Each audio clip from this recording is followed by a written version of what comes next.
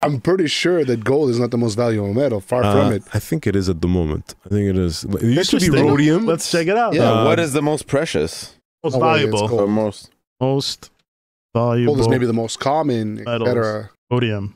Yeah, that's what it is. Rhodium and guys, rhodium? Are we allowed to buy rhodium? It's used in catalytic converters, electronics, and jewelry. What do they use? Platinum. What do they use that in? Third? It's not. I don't know if it's in order. Yeah, you're right. What did they use rhodium in? Rhodium, I don't know. They're all cool, but look at this. Yeah, check this out. In Catalytic converters. 2008, well, even rhodium, yeah, catalytic converters. Yeah. In 2008, rhodium, 1 ounce of rhodium, it was at $750. Went over $12,000.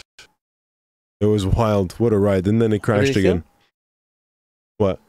Oh, I was just looking at rhodium. If it's used in catalytic converters, it explains why people are stealing them. Oh yeah, because it's got such a high value for such a low quantity. It's true, yeah. Even platinum too.